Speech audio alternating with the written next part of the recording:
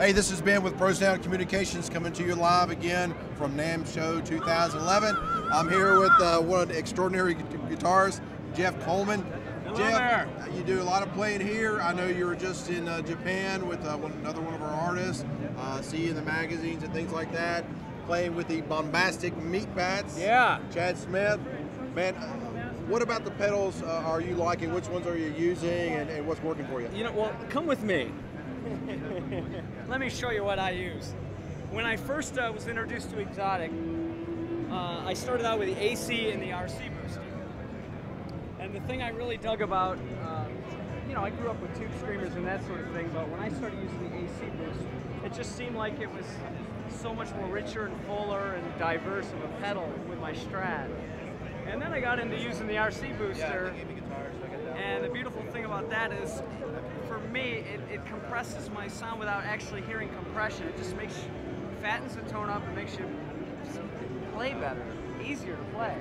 And I've also found that I have a world kind of fusion group, and I play a lot of nylon string, and I'll use that pedal for a boost.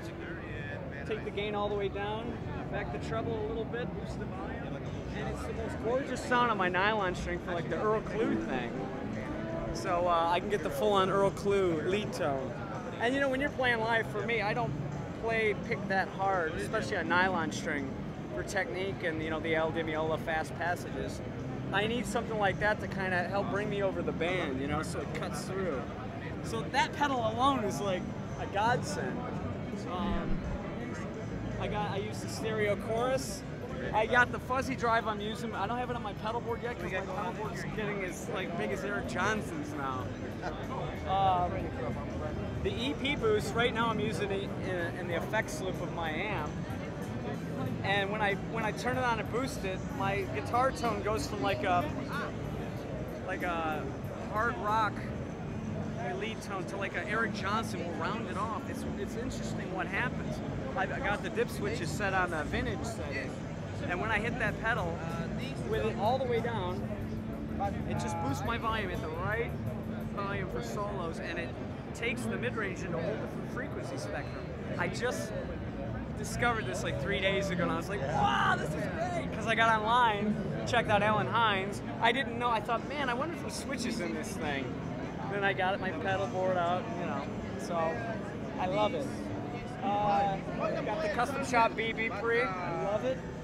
All you guys' stuff is fantastic.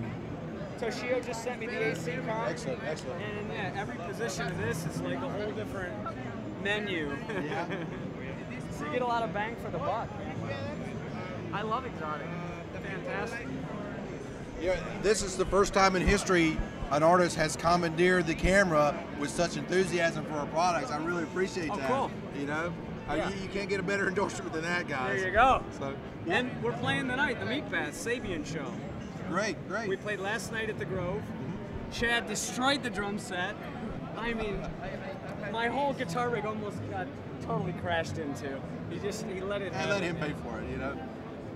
Well, what can we expect from you guys in 2011? What's the plan? Well, we just released a record, and it's doing really well. I still call them records because I was born, you know, before the 70s. It's like everybody calls it a Xerox machine. And it broke like top 10 in iTunes, and it broke top 25 in Billboard. Excellent. Fantastic for an instrumental like, you know, Jeff Beck, Billy Preston wannabe funk rock fusion group. It's great. And we have a double live record that we're going to release later in the year. It's in the can. We're going to do some shows with Chad while we can nail him down. He's done with his Chili Peppers drum tracks, and so we're not going to... The Red Hot Chili Peppers? I'm not familiar. They're this little band. We're trying to get him to, you know, just spend his time full time with us because I think financially it'd be, you know, more profitable to just do Meat Bats. And that other side project, Chickenfoot, forget those guys. It should be the Meat Bats only. Well, we're here to build a Jeff Kollman experience. Yeah. I just did a solo record. It's available. I'm singing, playing guitar. It's heavy, epic, you know, but still showcasing like a lot of hard rock rhythm and you know, not just a bunch of shredding. I like half of what I always loved about Eddie Van Halen, besides the ripping 20-second solo, it's just the riff, man, the rhythm. Yeah. Rhythm guitar. Yeah. These guitar shredders got to go back to playing rhythm. Are you guys planning on doing any East Coast or staying on the West Coast? You know what? We're going to do some. We just did some East Coast dates. We did 3 nights sold out at the Iridium in New York. Great, excellent. So we're going to get back out there in the springtime. Play your respects to Les Paul, I guess, while you were there? Yeah, I did. Yeah, excellent, excellent. So well, we certainly, again, appreciate your enthusiasm for the product. Toast speaks very, very highly of you, and we welcome you to the Xotic family. Thank you. Cheers. Here we are with Jeff Kollman. Please check him out. Jeff, by the way, if they want to come see you guys as far as your band or your personal website, where do they need to go?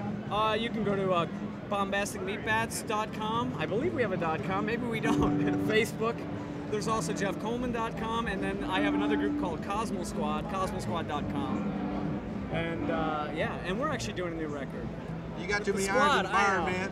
It's like 4 bands and you're going like this all the time. Well, the juggling Jeff Kollman. Check him out. This has been with Pro Sound TV. See you later.